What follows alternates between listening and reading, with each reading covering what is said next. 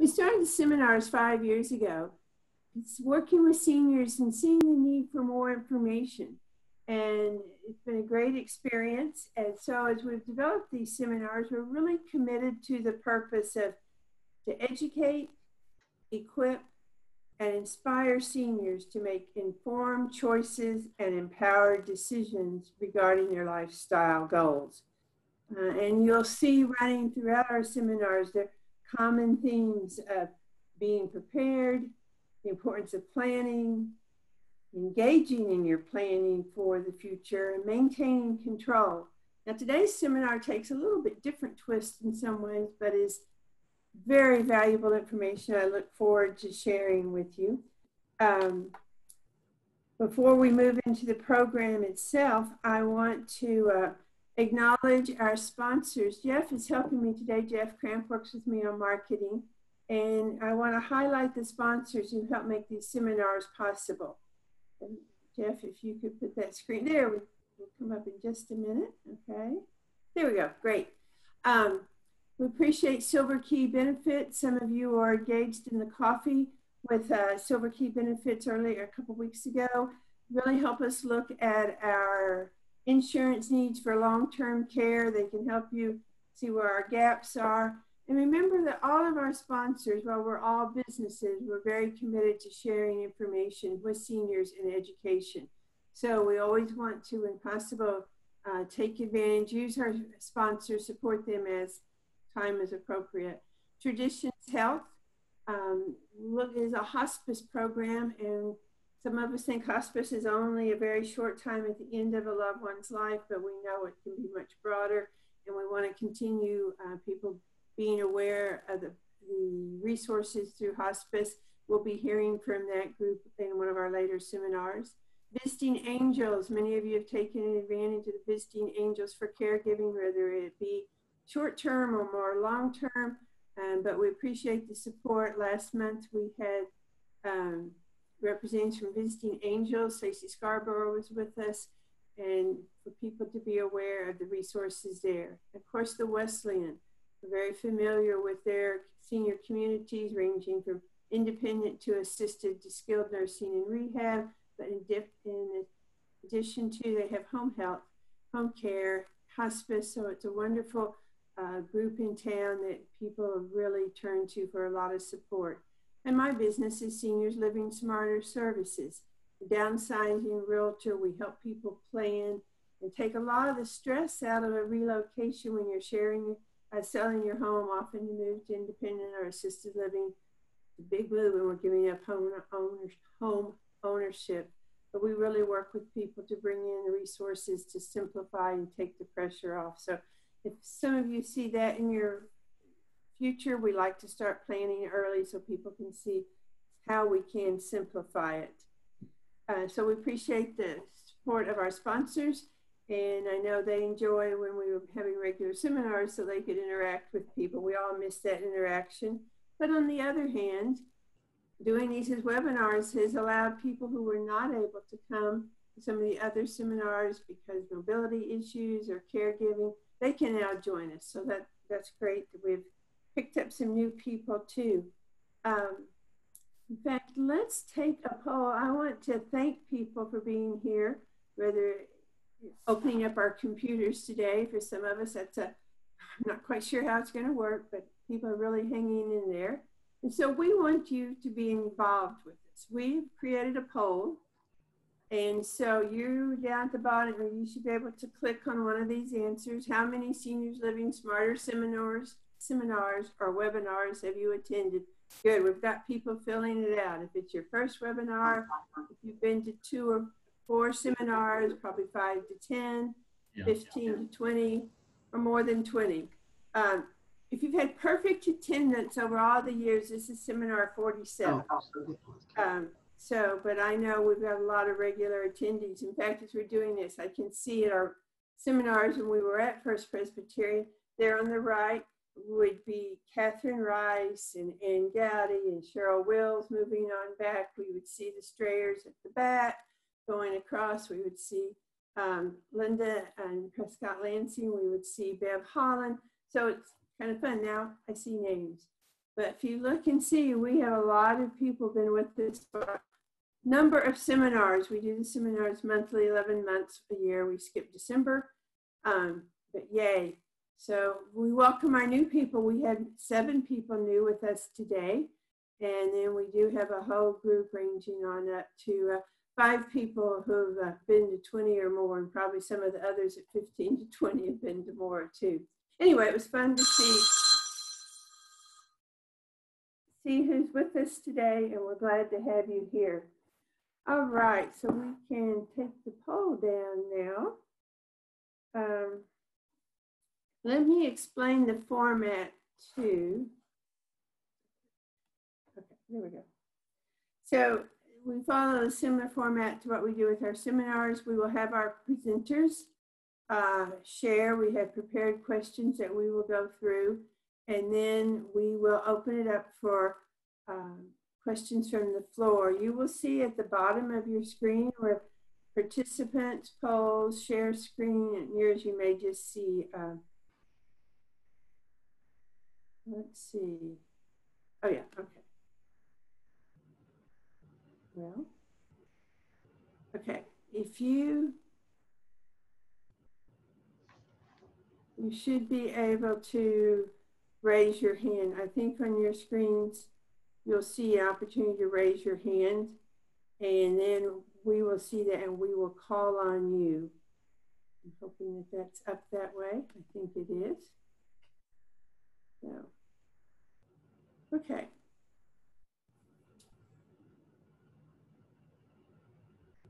All right, so we'll come back to that. We'll take the questions at the end. So we're ready to move into our program today. The idea for this program really was generated by Bev Staley, who works with me on the seminars. And she was saying, I think this is a really important topic, and it was definitely echoed back in October and November when we had a group of regular seminar attendees who helped plan the seminars for this year. And there was a discussion about our own physical safety, about scams. So we put this program together. Becoming more aware of the threats around you will keep you safer. And it's really been highlighted this year with some incidents that have occurred. We kind of take things for granted that we live in this little perfect sleepy community, but some things have happened that maybe made us the need for us to be more aware. And that's why I'm thrilled that we have with us today Officers Burt Witcher and Delta Jolly from the Georgetown Police Department Community Engagement Unit. So I'm going to ask Burt and Delta to introduce themselves, and then we'll move on into our questions. Hey, good morning. I'm Officer Delta Jolly with the Georgetown Police Department. I've been here for a total of 8 years, half on patrol and also half here in the Community Engagement Unit. I also have 8 years of previous dispatch experience, so I had a lot of foresight into knowing what I was getting into. Basically, the Community Engagement Unit is a bridge between the police department and the community.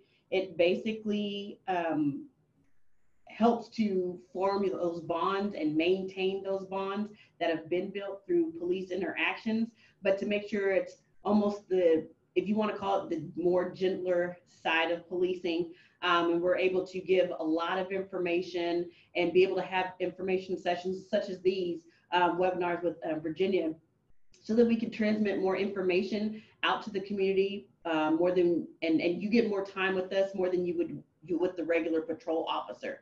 Our unit also is comprised of the school resource officers, which is a very important bridge in the community with our school system. We also do programs such as Blue Santa, National Night Out, Police Explorers, Law Enforcement Field Day, and Chase the Chief, which are just to name a few. We actually have tons of activities. We make sure that we do events and we partner with businesses and community centers like Wolf Ranch in order to help build those relationships. We currently, with the COVID pandemic, we're currently doing a lot of birthday parades, celebration of life parades, Zoom meetings such as these, and we are coordinating activities and tasks that are normally done by our police volunteers between our unit and our school resource officers. So that's basically what we're doing right now, and me in a nutshell. Okay, thank you, Delta. And thank you, Virginia, for putting this together and organizing it. And thank you to the sponsors. I'm Bert Witcher. I'm a lieutenant in the unit. And so kind of echoing what Delta said, we are trying to establish relationships, support existing relationships, and we try to kind of take a focus on different segments in the community. So obviously this is a particular time with the pandemic and all, when reaching out to our seniors who may not be able to be in the community very much is really important. So I'm glad we're able to share this time together. As far as history on me, I've been here in Georgetown with the PD for 22 years.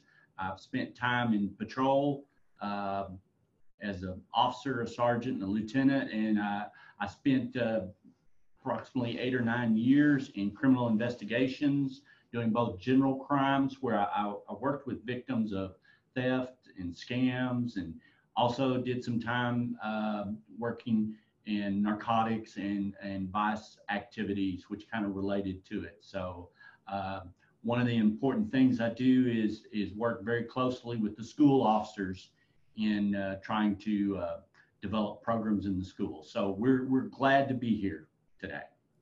And Bert doesn't know I'm going to say this, but I'm going to throw another little twist or something in here. As many of you who attend our seminars know, we often talk about senior communities and being aware of independent living, assisted living, skilled nursing, rehab, and so on. And over what's been going on in our country, there's often been a lot of misunderstanding when people think all these senior communities and this outbreak of COVID and how horrible it is. We have to remember there are the different levels of communities. Independent, where people are very engaged. Right now, a lot of them are in their communities and staying put. Assisted living, where you need more assistance, into skilled nursing, where there really are health challenges going on. That's where we've seen the number of cases is more in that. So I just always want to put a plug in. That's a different unit. The reason I mentioned Bert is we have a special guest with us today. I just checked to make sure his mom is watching. He asked me a while ago, it's not too much trouble, can my mom watch? She is in an independent living community in Bertram, and hers is a neat one, it sounds like, where she has her own cottage there. And so, you know, we always look at knowing what's available. So we may have to get more information from Marie about her cottage at Wildflower Meadow, I believe it is. Yes. And so, Wildflower Meadows in Vernon. And Bert was just really saying how outstanding the care has been there during this time. Not going to the common meals now, but they do 1 meal a day delivery, and just really are taking good care of their residents. And we see that so true in our community. So we always want people to have accurate information about that. Well, let's go ahead and, you know, unfortunately, in the last year or so, there have been some incidents, which I mentioned earlier, that have really caused us to be aware that we do need to be more aware of our surroundings and personal safety. And so, Delta, would you start us off by sharing some recommendations how we can keep ourselves safe? Sure. So my recommendations are that although it seems that there have been more discussions about crimes that threaten our safety, we're actually blessed to live in the third most safest city in Texas that is our size, okay? So basically what I'll do, I'll go over 7 ways that we can improve our situational awareness. And this is a very general list. It's by no means exhaustive or rules to follow, but just merely suggestions that you can add to your regular day and your regular routine, just to make sure that you are kind of more cognizant about the things that we do. And I will tell you right now, I have to put some of these things into practice as myself, not just as a police officer, but because there are times that I go out with my daughter or my mom. And so not to be hyper vigilant, but I make sure that I'm a little bit more aware of my surroundings rather than when it's just myself. So the first thing we're going to talk about is identifying objects around you. So improving your situational awareness starts with being more mindful about your surroundings. So even though you have a habit of going to your car, you kind of go to your car, you get in your car, you start your car. It's kind of habit, it's routine. You go to your garage or it's out in your driveway, but you kind of really don't think about it. It's almost like getting up and breathing, right? You don't have to think about breathing. When you have to go somewhere, you just walk out the door, you lock your house, you get in the car, and you take off. Well, what we want to do is make sure that we take a second before we walk out of the door, identify if there's anything in your environment that's out of place. So many times there will get calls for burglaries and it's after the fact, right? So, or let's say porch pirates are my favorite right now. So let's say that you walk out of your house, you're going to the grocery store, just a routine, you don't notice it because you're on a mission, okay? So you come back from the grocery store and you realize that there should have been a package by your door. Go back, let's say you have a Ring camera or some sort of home system and you see that it was delivered already prior to you leaving and you just didn't notice it. Well, part of the things that we need to start doing, and even though I live in an apartment, let's just so that everybody's aware, I live in an apartment, so I don't have a house that I can check behind shrubbery and stuff like that for. But you want to make sure that when you exit your front door, that you're kind of aware of what's going on. You know, if you see your friend, your neighbor, or somebody jogging down the street, you know, wave hi, all that good stuff. You know, still be normal. Don't, you know, get robotic with it, but you kind of want to make sure that you're aware of what's happening. Your trash can's dumped over or something like that. Something just not out of the normal or is odd. Okay.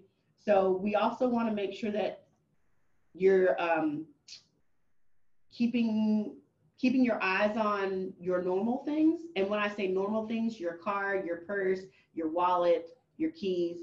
I actually had a habit of leaving my key in the door because my daughter was always coming in behind me and she would always take it out. Well, one day she didn't, and I never thought of it. My key sat in the lock of my door of my apartment until I decided to leave out later on that evening. So that could have been a bad day for me. Right. But just making sure you're identifying those things. You know, don't become complacent in our day-to-day activities. Notice other people. Like I said, you come out and you see your neighbor. You notice them jogging. And I might add, notice what's unusual for your neighbor. If we've lived next to each other for a good amount of time, I should know something about your habits next door and develop those relationships where I'm not being that nosy neighbor. It's just we're watching out for each other. Right. And so when you're noticing other people and you're noticing your neighbor, let's say, oh no, there's like their mail starting to stack up at their mailbox, or they've got several days of newspapers in their driveway. You know, those are clues. We're not just talking about safety, personal safety. We're talking about the safety of our community at this point in time. And so if you notice your neighbor's got tons of newspaper, you know, go over there, knock on the door, check on your neighbor, because they may have fallen. You know, it doesn't always have to be something super tragic, but they may have just fallen and are unable to get to a phone. So we want to make sure that we're checking on those things that just might seem unusual for yourself, for your neighbor, or for the neighborhood. So cars, especially at night, if you notice a car that's just out of place or you're not used to it, even if it's a couple houses down from you, you know, and it's okay if you have that neighbor's phone number, call up. Hey, you got somebody visiting. There's a weird car that I haven't seen before that's parked outside your house, you know, and we have a tendency like, oh my gosh, you're so nosy. Well, this day and age, we have to be nosy. We have to take care of each other. You know, kind of that old adage, we are our brother's keeper, you know, and so teamwork makes the dream work, and working together as a community doesn't just stop at your front door. We had, I worked a case a few years ago that we had that very thing happen. It was someone who came home for lunch from work and they ate their lunch, and what did they do? 45, 50 minutes after they arrived, they left.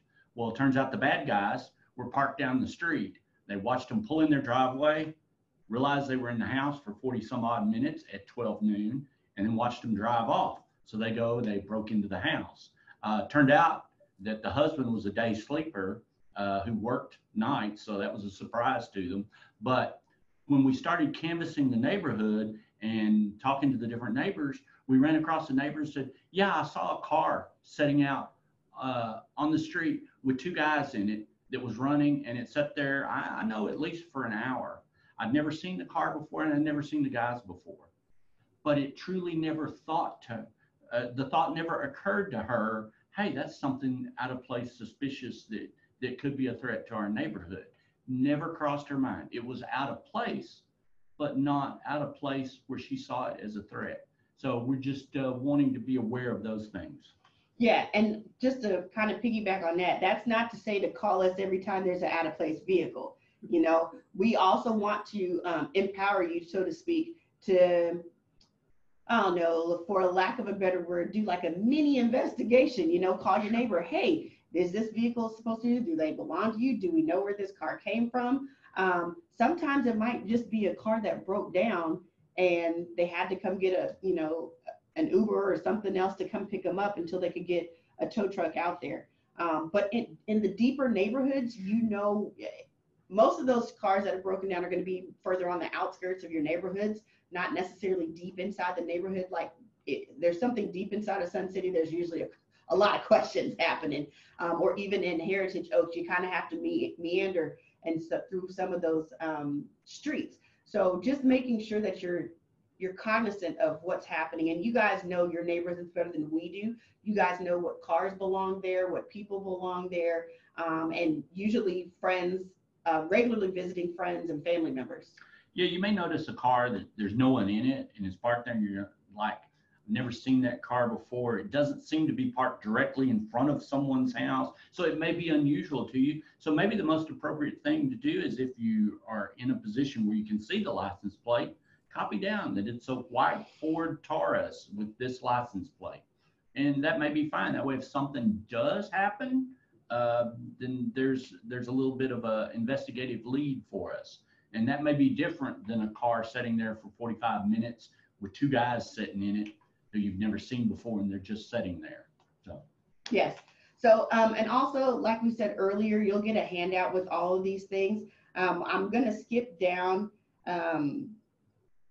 past a few of these. So if you don't get all 7, I'm going to talk about them, but I'm not going to get too far in depth. Okay. So number 3 would be identify entry and exit points. Now this should be a duh moment for us, because we know where our entry and exit points are in our house, our front door, back door, and things like that. But when we're in crisis or something's happening, sometimes we forget that our homes have windows. So if something is occurring in your home and if you're wanting to escape a situation, make sure that you remember that you have windows. I know that seems like, why does she have to say that? But most of the time in our heads, just as human beings, we think of doors as entry and exit points. We never really think of windows or anything like that. So just remember your garage doors, your side exit doors, things like that, patio doors, sliding doors. But remember that you have windows in your home. And when you're out in the public, this is one of the things, you know, a sad part of our culture is that things happen out in public with the active shooters and all that we hear so much about. So if you're in Walmart or any big box or any store, we want you to just be aware of, where is that back exit? You know, usually all these commercial stores, they have an area where maybe there's restrooms in the back and there's storage, and usually a back door is going to be there. But do you know where that is? How far am I from that in the aisle I'm in? You know, so we just ask you be cognizant of those kinds of things. All right. And also, if you're in a dangerous circumstances, you also want to make sure that you disengage. Okay. I'm not going to tell anybody that they're not allowed to fight somebody off. Okay. You need to be comfortable with your own level of skill. Okay. What's best is you can disengage, get away, run away. I would suggest do that rather than trying to engage one-on-one, because you don't know what the skill level of the other person is. Okay. So make sure you can withdraw from a dangerous situation and avoid engaging with the attacker. It reminds me, I did a different HOA meeting similar to this, and one of the people asked me if it happened in Walmart, and I use Walmart just because I'm there all the time, but it's a recognizable place. But let's even say you're in Target, right, and somebody is in there with the weapon, right? Well, the guy said, well, what if I just turn and shoot the bad guy? And I said, well, when police show up, they're going to think you're a bad guy because all we have is a report of a man with a gun. So we don't, as police officers, we don't wake up in the morning and think, hey, we're probably going to shoot somebody today. You know, we don't do that. Our goal is when we wake up is to go to work and then come home the same way we left the house. And so what I always recommend, and I understand that, you know, there are people who want to protect their community just as much as we do, but in that same token, we don't want to show up on scene and end up injuring somebody who was trying to help. So if you can disengage, never engage an attacker, okay? So then we'll move on to number 4, practice prediction. So no, you can't predict the future, okay? But people are creatures of habit, right? So, you know, when you go home, you might always leave you're unloading groceries. You might always leave your passenger doors open while you're unloading your groceries, okay? So people usually predict that sort of behavior. Not everybody, you know, closes the trunk and goes in the house and then comes back and opens the trunk and then closes it. And that's not a typical routine when you're unloading groceries. So if you can practice prediction, you can also practice being unpredictable, okay? I don't drive the same way to work, even though I always have to jump on Williams Drive at some point in time. I don't always take the same way out of my apartment complex, okay? I've got 2 points in, I got an option. Sometimes I take a lap around the apartment complex and do a drive-through just to make sure, you know, there's nothing out of place. But you can always practice being unpredictable just as much as you can practice routines and habits. You know, one of the things we talk about in training officers even is scripting, the what ifs. So we would encourage you that as you move through your day, through your week, take those places that you routinely go to, your grocery store, your doctor's office, your place of worship. And when you're there, think about if I needed to disengage, if I needed to move away, what would I do? Where are the doors? I know a lot of people don't think about it when they're at their place of worship. But it's like being anywhere else crowded. There's a lot of people, and if everyone's going to start moving for the exit, they're probably going to move to the exit they came in. So be thinking about that and script in your mind how you would react, and that prepares you ahead of time. As officers, as we roll up to calls that we're responding to, we're continually thinking, what if? That's not to advocate that we need to be paranoid. We don't want you to be paranoid. So right. It's a wonderful country that we live in. We're so blessed, but it's about that preparedness. And if you think through it a few times and you've thought about it, then you're prepared for that day if something happens. Yeah. I want to interject something real quickly too. I know the church that we attend, we're safe. Nothing's ever going to happen here because there have been those incidents, unbeknownst to people. And I've heard in our church, then periodically we've had those kinds of drills. Where would you go if, something sounded that we needed to leave? And we thought, well, we don't need that. But it's been interesting as I've talked to more and more people at other churches, other places. Yeah, we've been through that too, because we are in a different world, and just wanting to emphasize what you're saying, the importance of us to be thinking ahead. So we'll go ahead with your list and see what else we can learn. Yes. So, and I was just one more point on number 4, that it's really healthy to maintain a realistic mindset that you're not always safe.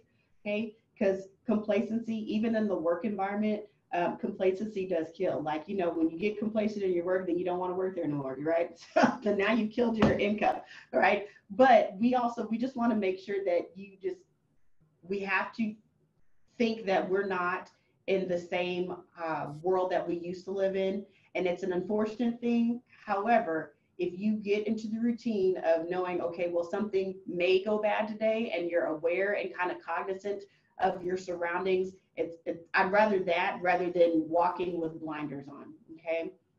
So then we have number 5, staying vigilant. Okay. So situational awareness requires constant vigilance of your circumstances to identify issues and eventually predict problems before they arise.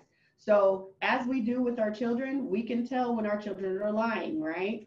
We can also talk, and on our police work side, it's called pre-attack indicators. Okay. Well, I'm not expecting you all to know that. As lay people, so to speak, you know when something's about to happen. You see people get a little fidgety, they can't stand in one place, their voice starts to rise. So you know that, either an argument is happening, you see this is about to happen. And as humans, we can see, like, this is happening, they're like getting ready to go, they're clapping their hands, they're like, okay, and everything starts to go up a notch.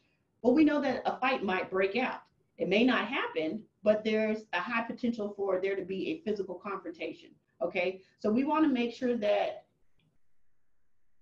you're listening to your environment, not just looking. Okay. I know we talk about being aware is not just using one of your senses, it's actually using all of your senses. Okay. So you don't want to sacrifice your situational awareness and then become a target because you're not using all of your senses.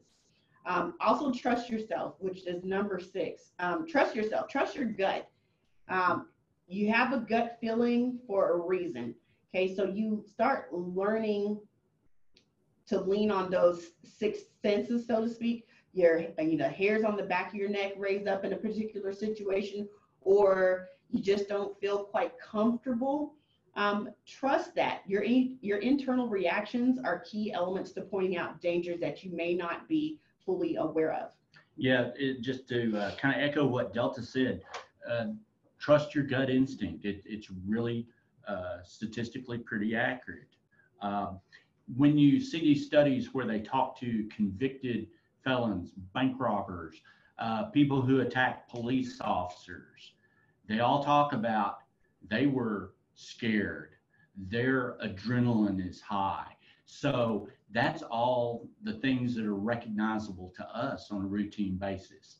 So you do have those pre-attack indicators that are just gut instinct that we all recognize. So great, good stuff.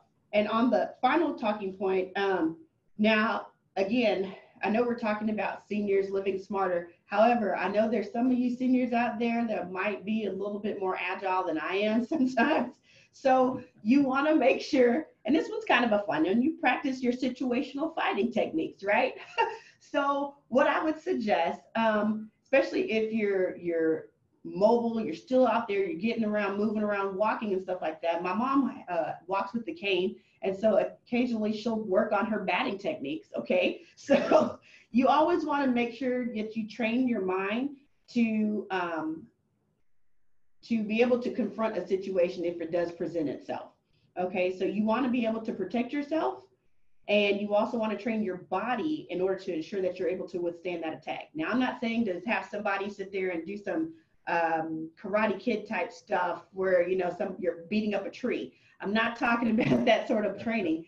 But if you are inclined to do so, take some self-defense classes, take some cardio kickboxing classes, anything that can help with your dexterity and working on your situational awareness, your surrounding environment, stuff like that. I practice with my daughter at home, and she's 10, and I will scare the crap out of her, and it's fun for me. But I sit in the same place for a month, and she came in the door from school, and she just went straight to her room every time. Well, our kitchen is at the end of our walkway for our door, so I would scare her every time. And she finally got to the point where she looked around the corner before passing it, which is what I wanted her to learn, So now it did take a month of scaring her, which was probably a little bit traumatizing for her at her age, because this was a few years back. But it also helped her to know how she was going to react in a situation if somebody were to jump, to present themselves in such a way from around a corner.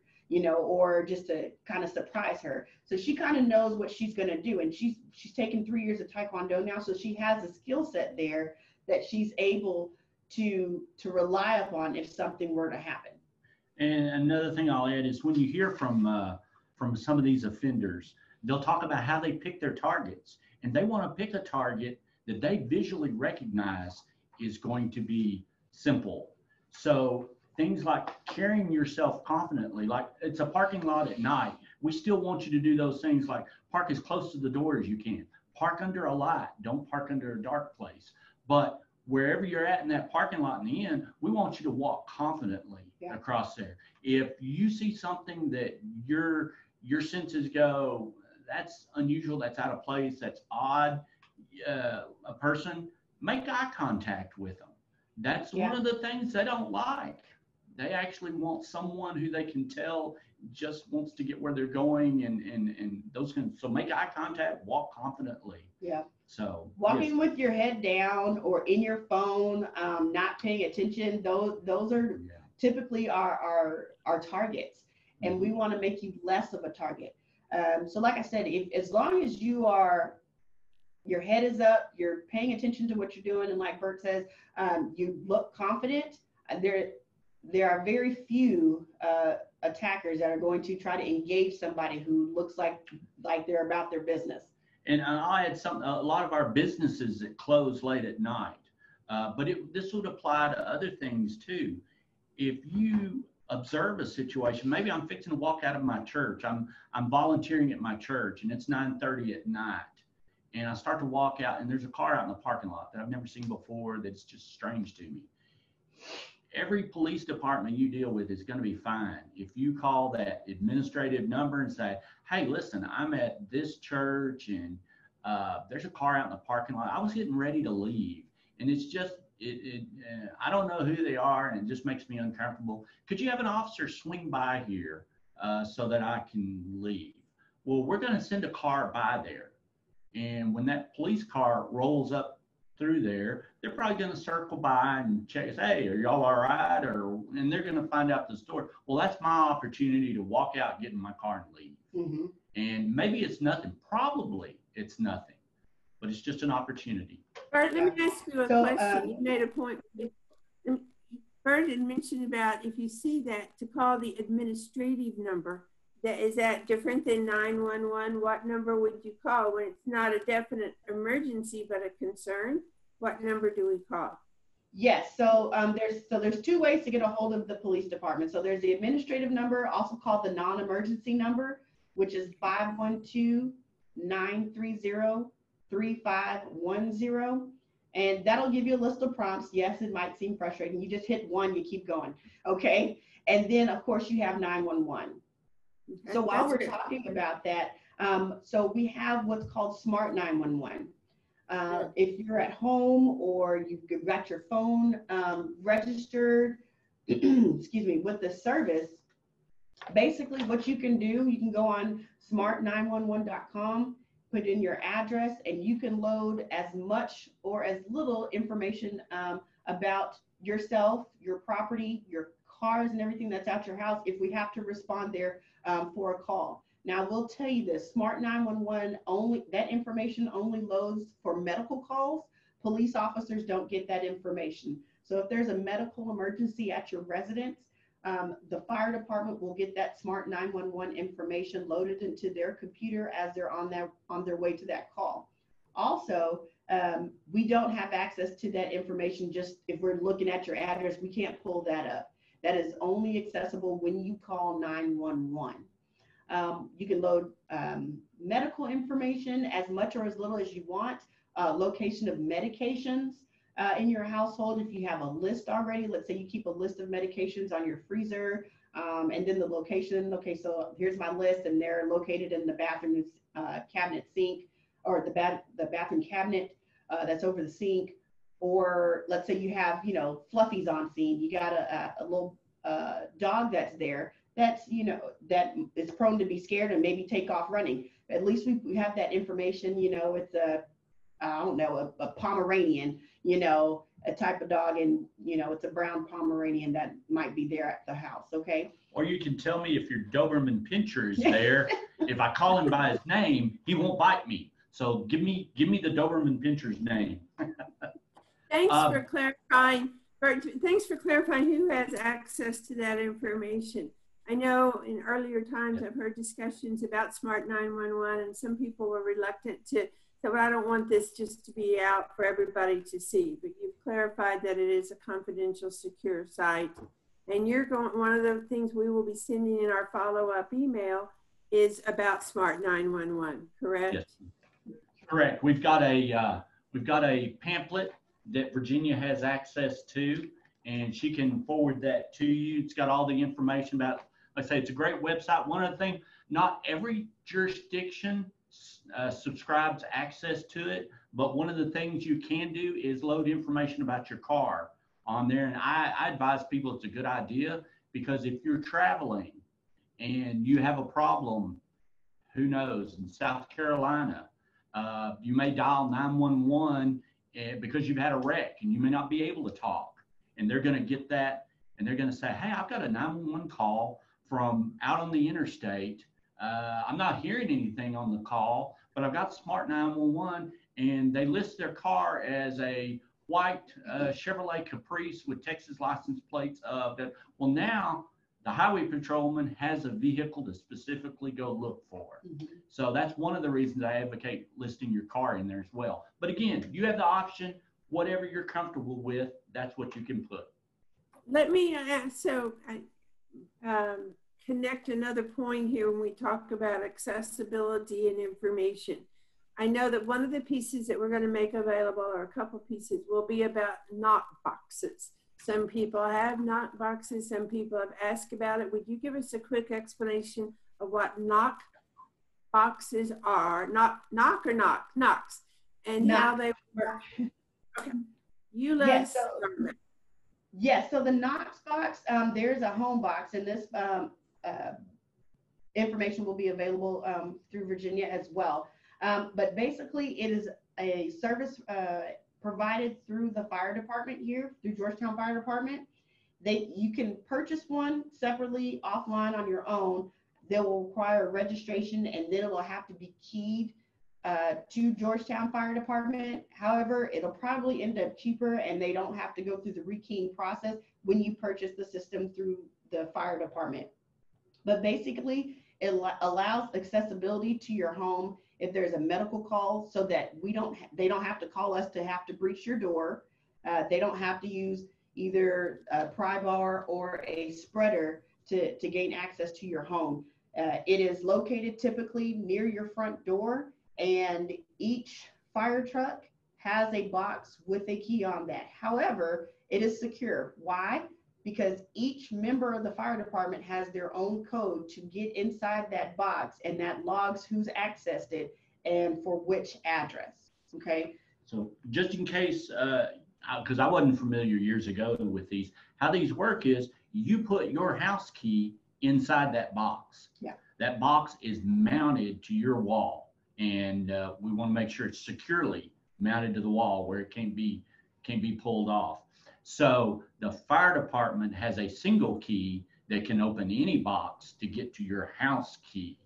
And the way they keep that secure is on that fire truck, there's that electronic access, so that anytime that key is accessed off the fire truck, they know exactly who picked up that key. So that key is always kept secure and not compromised. So even as a police officer, if we're responding to your house for a welfare check, and we noticed, well, something's not right, we can contact the fire department, and then they will respond with, if you have a Knox box, well, they'll respond in order to gain entry into your house, so that we don't have to damage the property. One of the questions people have asked, as a realtor, I worked with people who had knock boxes on their house, and when they were selling the house, they would say, do I need to take it off? Well, it was better to leave it on. To me, it's an advantage for the house. It became one of those features that's already there. And so it does say that prying the doors open and all. So another point that people might want to think about is we constantly talk about being educated, being prepared. That's a great way to do that. Let's move on to scams. Let's do a quick poll here. And, we've talked about our physical safety, but now, there's also safety when it comes to email, phone, online, and so on. So, Jeff, you want to put up our poll that we were just going to see how many of us have been the targets of scams in, let's say, the last 6 months, either email solicitation, phone call. I gave examples where representing themselves as IRS or Social Security, online hacking. Have any of you been targets for that? Okay. And my husband's with me today. I have to say, some of these phone calls are so good. I would recently been engaged with Social Security trying to get things set up in a different way, whatever. And I got a call from Social Security. Well, the timing was amazing. I'm needing to talk with them, so I'm sure that's it, but it didn't quite sound right. My husband and I, we were both in the car, and he's looking at me like, it's a scam, but I just was afraid that was my one moment to get the information or give the information. Fortunately, I did not. And then I started reading more. Those were common scams at this time. So yeah, we've all been there. And so let's see what recommendations you have for us. We had 50% and maybe even higher IRS, Social Security. There may be others too, but definitely something we need to be aware of. So we'll let, I think you were going to start us off on this, Bert, share some tips and recommendations. You bet, you bet. Yes, we're seeing an uptick in the scams that are being perpetrated. Used to be the really big one was the IRS scam. It kind of moved to the Social Security scam. And of course, now that we've got coronavirus being an issue in our culture, they've adapted. That's the thing with the scammers. They adapt very quickly to the environment that they're working in. So now you're seeing it tied back to coronavirus. You'll get phishing. When they say phishing emails, that's where they're pretending to be Social Security or a contractor for Social Security. Phishing emails are the fake emails. Or you'll get what's probably most often is like you discussed, the phone calls, where they're saying, and they're calling you because they're saying they're from Social Security and they want to help you because your Social Security's got a problem, but they're here to help you. Social Security is just not going to call you on the phone. They're just really not, unless you've got an ongoing issue that you've been working with. That might be an exception. And even then, be careful. Yep. Yes. So that's what we're seeing now. They call and they want to say, there's a problem with your Social Security account. You're not gonna get your benefits, but we can fix that, and they're gonna start asking you information. It's one of those things where if they call you, just hang up and you turn around and make a phone call to who you know is Social Security. That's what I recommend the most. Anytime you're getting a phone call and they say they're the IRS or Social Security or whoever, you just politely hang up and then you reinitiate a phone call. The IRS scammers, same thing. They'll always tell you, you've got a problem, you have to fix it now. This is your last chance. I did a recording. I actually got on with one and I was going to record it and use it for trainings like this. He really wasn't very good.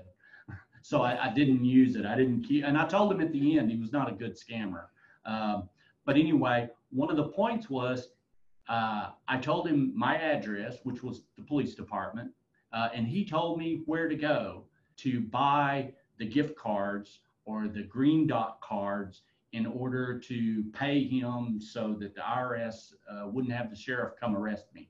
That's another clue, is they're not interested in traditional payment methods. They're always going to tell you, now because you've run out of time, you're going to have to do it this way.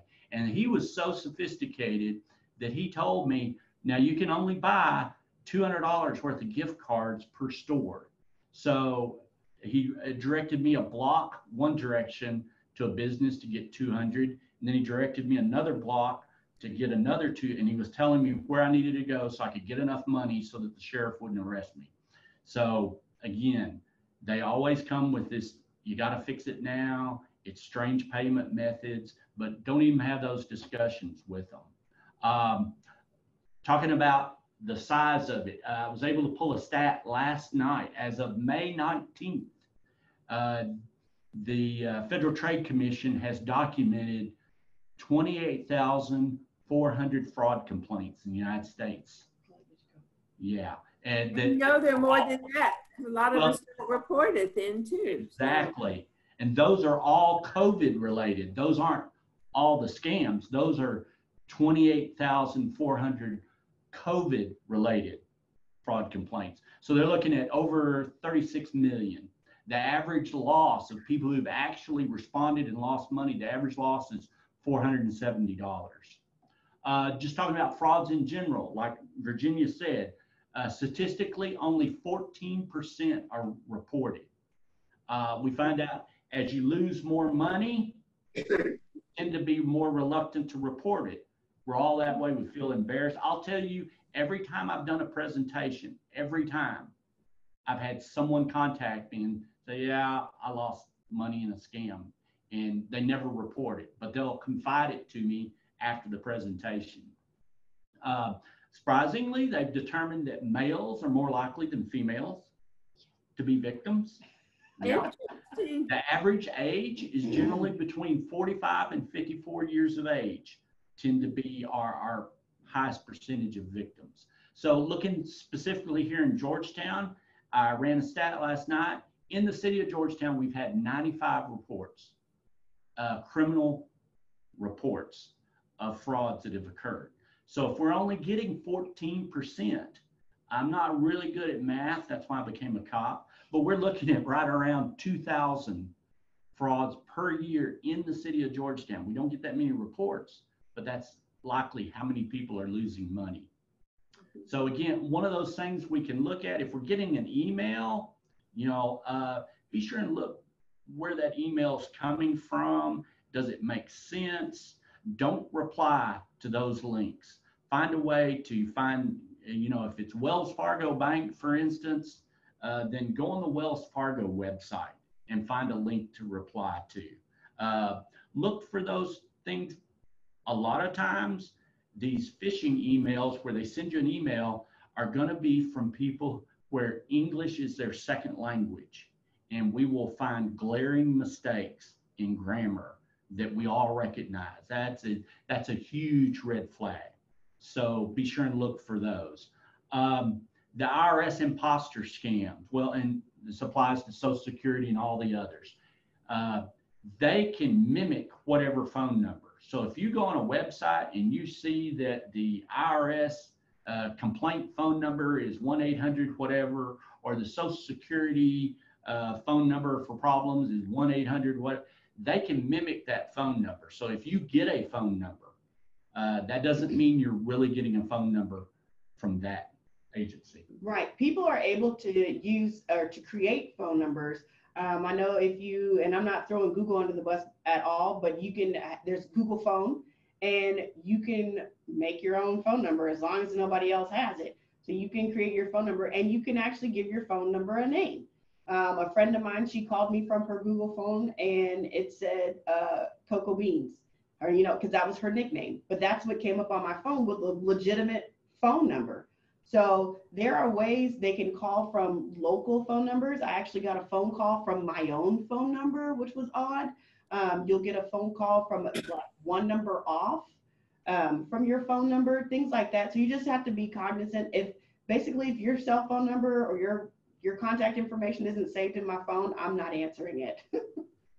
When you talk about the Social Security scams, the most recent statistics we have from Social Security show that from 2017 to 2018, the amount of money that was lost jumped from 210,000 to 10 million. So you can imagine by 2020 how that is exponentially jumped up. So the problem's huge. I will say that the Office of Investigator General for Social Security, if you get on the internet, Social Security Administration, Office of Investigator General, they've got a wonderful website where you can report these scams. You just click on there and you start loading information. just make sure you're on the Social Security website. One of the things you always do is check for that little padlock symbol that's up there where you type the www. That helps you know you're on a good website. But anyway, they've got a great website on there. Real quickly about some of the other scams that aren't coronavirus related, but they're still out there. The romance scam is one. I knew about it, didn't see one for years, but yes, they've started popping up in Georgetown. And this is basically where someone creates a online relationship with you and things are going well. And these will stretch over months and months. And in the end, after you've established this friendship, then all of a sudden there are reasons that they're short of money and need help. And often these are going into the thousands of dollars. One of the ones that was the first one here was a lady who developed a friendship. The guy said, I'm offshore oil field worker, you know, and he just talked about, yeah, I'm going to retire sometime. This went on for months. And then I actually, since I've got to know you, Georgetown sounds interesting. I'm going to come to Georgetown and look for houses. Then all of a sudden he got sick, supposedly. And all of a sudden you had to be transported off of this oil field platform into Mexico for medical treatment. And he needed all this money just so he could get back to the United States. Anyway, we have other examples. And frankly, the ones that we do hear about are often reported by the adult children. Mm-hmm. So here's the important thing. We may not fall victim as a person if you're out there, but you probably know someone that's at risk of falling victim. So that's why it's so important to keep touch with the community around you and what's going on. And these are happening a lot more often right now because people are alone in their homes and they're feeling lonely and they want some sort of connection and they kind of have that social thing happening right now. And so we're starting to see that a little bit more often. So which is why we're kind of touching on it. But even though you're feeling lonely at home, sometimes it may not be best to get online to find that perfect mate, right? I got two others I got to talk about real quick. Of course, we all know about the grandchild scam. And I can tell you how many people have gotten those calls. And some of them are great. They're wonderfully convincing. The one I like is the guy who says he's the attorney for your grandson. Yeah. Anyway, they're always, grandson's in trouble, needs a little bit of money so he can get out of legal trouble. He really didn't do anything wrong. He was just with the wrong people at the wrong time. You know, lots of money going out the door for those things. The other one I got to tell you about, and I want to emphasize how just the scammers can seize on the very little things. Had a older gentleman, World War II vet. You know how we have those caps, and it may have what unit we were in. This particular gentleman was on a ship in the Navy, and he had it on the hat. Woman confronts him in the store and says, I don't remember your name, but I was with my father over at the VA clinic when we met you. He served on board with you. Well, she knew the name of the ship from his hat, and she throws out a name. And of course, we don't want to feel bad like I have no idea who you're talking about. So you always pretend, oh, okay. Even though you may not remember them, you pretend you remember them. And so that's what he did. And she went on to say, he thought so much of you. And I was so honored that I got to meet you, and it was great. You know, he recently passed away. And the story went on to be, he left me a couple of rent houses. It's going to destroy my tax situation if I keep both rent houses. So since he thought so much of you, I want to sell one of those houses to you really cheap. And she went on to execute this sale. He paid money down. Before he did that, she was good. He got in the vehicle with her and he rode by a house. And she said, that's the house. We can't stop and go in because it's already leased to a family, and they don't know they're about to be told they have to move out. I have to let the leasing company do that. So she had a logical story for why they couldn't go in the house. And of course, it was a really good deal. So he took her up on it. So that's how they can take the smallest little information that they have right about you and they can extrapolate it out and convince you, yeah, I really know you, and they can work their magic, so to speak. So be real careful with Bert, that. I just had Jeff, who may want to unmute himself, is telling me that Verizon has an app that identifies possible scam callers. Do you know anything about that, Bert or Delta? Or Yes, I've seen some of that. Have you been associated? Yeah. So on my phone, I don't have Verizon. I have another provider, but it'll give you it'll say possible scam, and it'll come up with some sort of notification. And any phone numbers that have been identified as scam will say verified scam on there. So I just don't answer those phone calls. Like I said, if it's not saved in my phone, if it's important enough, you'll leave me a message. If not, I won't be answering the phone. I was curious how they get those numbers, because I'm with T-Mobile and I get those, and so I don't answer them. There've been a few times I clicked by mistake. Some of them were legitimate calls, but yeah, I figure if it is, they're going to leave me a message. But yeah, so there are things to help us out there. Yes, great technology. Okay. One other thing I wanted to kind of pick up on, I wanted to see if we could insert this short video here. Oh, that's right. I'm going to click on it. This is about a new credit card scam. Well, it's where they electronically can get your credit card number. We'll talk about it. Here we go. It's electronic pickpocketing. That's really what it is. It could just be the scariest high-tech crime out there. We call it pocket surfing, electronic pickpocketing, crowd hacking. Try to imagine a credit card thief who could steal your credit card numbers, all of them at the very same time, just by walking by you. Thieves stealing your credit card numbers right out of thin air. They can steal your information from 25 feet away. Chris Gilpin is a security expert with the National Crime Stop program, who says the same technology that allows you to wave your credit card in front of a scanner at the store is now allowing thieves to steal your credit card numbers. All they have to do is buy a scanner, and it'll boost its power. There is no contact required by the criminal and you. Your card can be in your wallet or your purse. All of which means if your credit or debit card is chipped, in other words, has an RFID computer chip inside, like this one, and suddenly a credit card thief walks by with one of those scanners in his backpack, well then, it's just the same as if you had your name, your credit card number, and the expiration date printed right on your chest. I mean, they could pretty much ruin your life. Is someone taking your identity and stealing it and losing everything? People we talked to couldn't believe it, but we proved it at a Houston mall. In 15 minutes, Chris Gilpin was able to capture the credit card numbers of 39 people. And the numbers are right there. So how do you keep this crime from happening? Chris has developed a brand new product called the Signal Vault. When you place this card in your wallet, it forms an electronic shield around all your credit cards. We tested it out. Without the protective shield, the machine will beep.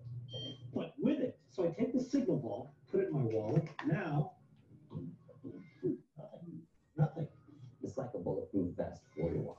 Now we want to make it clear we destroyed all information collected with the credit card scanner. It was just a test to make a point. Okay. So again, these are the RFID. I've got Delta's credit card. You see the little symbol. That's important. That tells you if it's one of those types of calls. Again, that particular video, he's selling his particular product. There are a lot of products out on the market.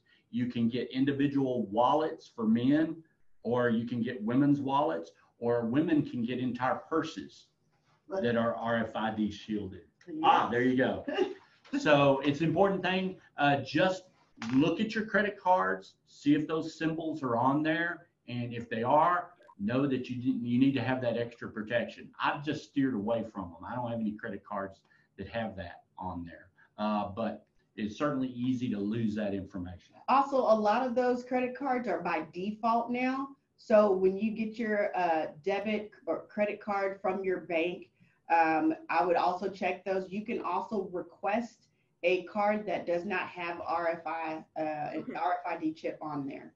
So you can request those. Let me, so what did you call it? RFI? What did you call it? Yes, RFID. Okay, so if it's the little, looks like the little radiating out. Yes. Yes. That's one that would be susceptible. Yes, Correct. that's it. You're That's exactly it. right. You have one. Oh, we're lucky. Yeah. You can request credit cards without that. Correct. Is that the same as chip when, you know, no, No, the that's chip not- is different. The chip is a security feature. That's the thing that's on the front of the card Yeah. that has the design on it. Let me see if I can get one. that one. There you go. Yeah. There's the chip, the little that's gold. right. Okay. Yeah. So that's entirely different. Entirely different. But RFI. Okay. RFID. So just And that just allows the card to pass near a receiver and it pays for your product. right. But it also allows anyone who can boost one of those receivers to be able to grab your card information. Yeah. Wow. And so my card has both the chip and RFID. I don't do the wavy. You can actually call and have it deactivated. But again, it's probably just safer to request a card from your bank that does not have that on there. Wow. Okay. Okay. So it automatically, everyone always asks, well, what I do about checking my credit? Two great websites. Okay. First one, annualcreditreport.com. It's all one word. Annualcreditreport.com. That is a safe website. That is the three major credit reporting agencies have banded together to make it simpler for us to check our credit. You are allowed one free credit report per year per company. So, for instance, one of our detectives, he has it set up where every 3 months, every 4 months, he requests a credit report on himself from a company. So you've got three major companies. So every 4 months, he's getting a report from a different company for himself. So he gets one continuously. Now, he also does that for his wife, and he also does that for his minor children. Yep. Yes, we are finding 6-year-olds, 9-year-olds, and 12-year-olds with bad credit. Mhm. Yeah, because they just need a name. So if you've got grandchildren and maybe you find out your adult children have been scammed and their credits got all messed up, have them check their kids because it may be affecting their kids too, and you won't know it till you start trying to apply for those college loans. Wow. Yeah. So annualcreditreport.com, great website. They will walk you through the process. One of the things they'll do is once you start to load on there and request it, they will ask you a lot of specific questions because they're wanting to make sure it's you. I'm trying to think. They asked me an address that I lived at like 30 years ago.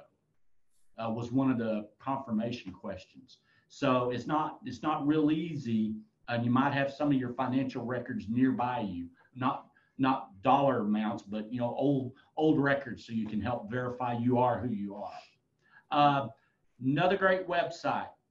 It's the Federal Trade Commission. So it's www.ftc, as in Frank, Tom, Charles, ftc.com. .gov. I'm sorry, .gov. Thank you. ftc.gov. It's one of those things we always say, I'm here from the government. I'm here to help you. They've done a really great job with this website. If your credit gets messed up, you can start on this web page and it will move you to a web page and it will walk you step by step on how to repair your credit. When they say, hey, you need to contact the business where your credit was improperly used, it will give you an example of what your letter should say. And you literally have to plug your name, your address, and the amount that was improperly taken from you in the letter, and then you ship it to that company. And it will tell you, hey, you need to file a police report and submit a copy of this letter with the police report and all those kinds. So it will step by step walk you through the steps. Just a great website. There's also a lot of other resources on there. Also, they have where they advertise about different scams that are going on. You can report scams that are going on, which brings us back to what do we report to the police and what do we not report? It's interesting to us what's happening out in the community. So we like to hear about that, but we generally won't take an actual criminal report unless you've lost money. Now, if you're actually scammed the money and it goes away out of your account and you're in the process of trying to get it recovered, yeah, we'll take a report on that. But if you get a phone call or you get a phishing email from someone, that's interesting for Delta and I's unit to know about, but we're not going to take a criminal report on that if you didn't lose any money, if you caught it in time and didn't lose money. But this website likes to know also, and that's one of the things we look at because we can see the trends on the different scams. So again, great website, ftc.gov and annualcreditreport.com. Okay, you've given us lots of valuable information. I do want to open it up for questions. I know Mary Trimborn has a question. Can you call on her, Jeff?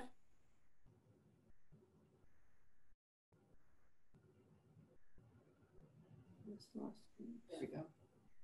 She needs to unmute. There we go. Okay. Okay, there I'm back. All right, good. So Mary, what was your question? What can you do when I have poor mobility. I walk with a cane. I am aware of my surroundings. I moved from Houston, so I'm aware of all this.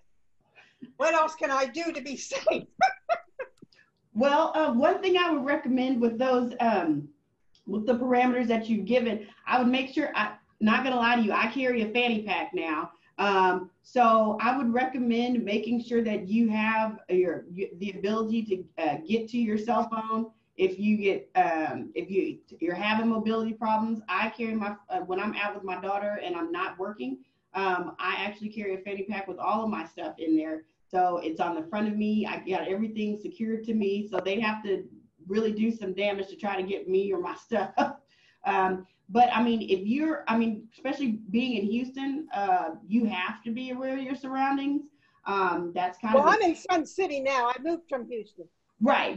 But from being, when you were there, it's a little bit more of it's less of an aha moment there in Houston to be aware of your surroundings rather than it is here.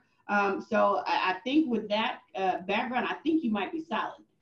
Okay, thank you very much. Okay, Mary, you mentioned you live in Sun City, and I won't have the exact reference, but somebody can help us out.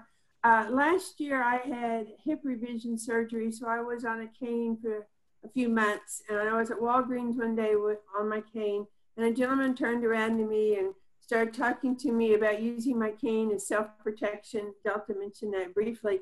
And I think in Sun City, when we live there too, but I'm not familiar, and somebody can maybe help us, that there was some kind of a class or a resource that they really helped people know how to use their canes for self-defense. I don't know if anyone has more specifics about that, if you raise your hand, or we'll try to find out about that. Well, I did take the self-defense course that was offered maybe about a year ago. It was a 6-week course. It was more of a Tai Chi thing, but he how to use the cane. And I did know that there is a self-defense club here in Sun City, which I've not taken part of, but I know friends that have had it to do it. Okay. So, Mary, or if I guess one of the great things I'll say about Sun City is we go out to Sun City, and Sun City does the best job of taking care of each other. Yeah. We'll ring a doorbell and a neighbor will come out and say, hey, can I help you? And literally I've had them go, it's Tuesday, they're at bocce ball or whatever. Yes. And that's just, and we don't see that everywhere in our community. So one of the best things you've done, of course, is get out of Houston. I love it, but yes. but Sun City's a great place to be. When I left Houston. Right. But I love the sense of community that y'all maintain out there. And I think that's a huge piece. Okay, thank you very much. And I need to leave. I need to go to the dentist, but thank you very much. Okay. Thanks for being with us, Mary. Other questions that people have, if you'll just indicate. Catherine Rice has a question. Let's see. Okay. Catherine. There, can you hear me now? Yes, I think, yes. I don't know if this is something for everyone, but what I did when my husband passed away, and I've done it for myself this year. I put a permanent freeze on my credit with the 3 major credit reporting agencies. It's free. You can do it on the phone. They give you a PIN, a letter to verify with a PIN number on it, because you can't apply for a credit card unless you reopen and unfreeze your credit. But for me, it was a safety thing that no one could get a card in my name. Right. A great tool. Thank you for bringing that up.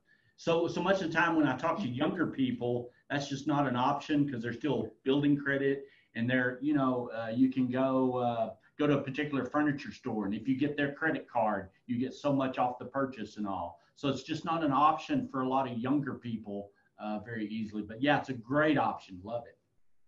Thanks for sharing, Catherine. Al Peters has a question or comment. Can we hear you, Al? Let's see.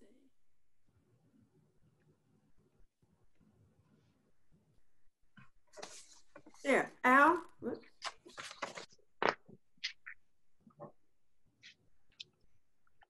I believe Al is still muted. That's what we're trying to unmute him. I clicked on it. He's muted on his end. Al, I think we've unmuted you. Can you click on your little microphone where it says mute or unmute? I don't think his hand is raised. Okay, maybe not. Well, his name is up there. That was okay. Let's see. Anne, did you? Our names are coming up here, so I didn't know. Maybe not though. I guess those are not raised hands. Anyone? Let's go for any more raised hands. I think these may be now showing up as participants or attendees. Any other questions that people can think of? Catherine Rice. We called on Catherine. My mute button's just flashing back and forth. Sorry. Okay. All right. Well, thanks for people being with us today. And Delta and Bert, thank you so much for all the resources and just awareness that you've shared. I mean, it was easy for us to think, oh, well, that doesn't apply to me. But then we've seen those situations where you can be followed home, or things can happen, or we get careless and leave doors open. So we do live in a safe environment, and we have great services to protect us, but we have to do our part too. So we thank you all for taking time to be with us today, and look forward to sharing the resources you've provided. We'll be getting those out in email tomorrow to people. So thank you for that. Our next session, look forward to seeing people here in June, when we will have our session on From We to Me. There we go, so you'll see it. We to Me, when you find yourself making all the decisions. It will be, there we go, June 18th. Registration will be open up tomorrow, maybe even today online. You can register at the Seniors Living Smarter website /seminar.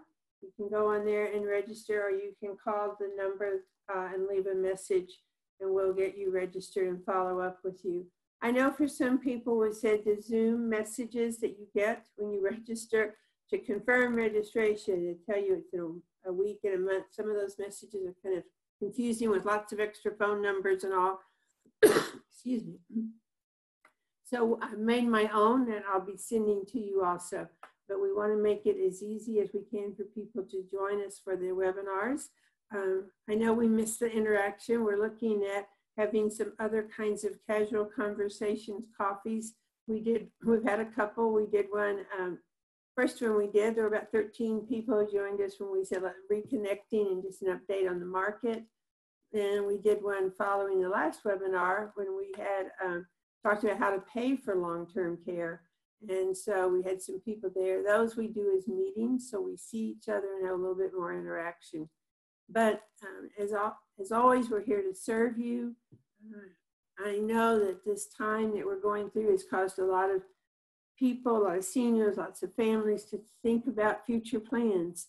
Well, where should I really be? Who do I want to be close to? What might simplify some people? Oh, I couldn't be confined to an apartment and independent living community for this period of time, but yet everything is provided for you there. So there are always give and takes. But if you're needing, if you want to think about some possible plans for the future, we're here to help you, sharing resources, just to think through what be good steps for you and how can we simplify things. So as always, we want you to continue being our seniors living smarter, and feel free to reach out.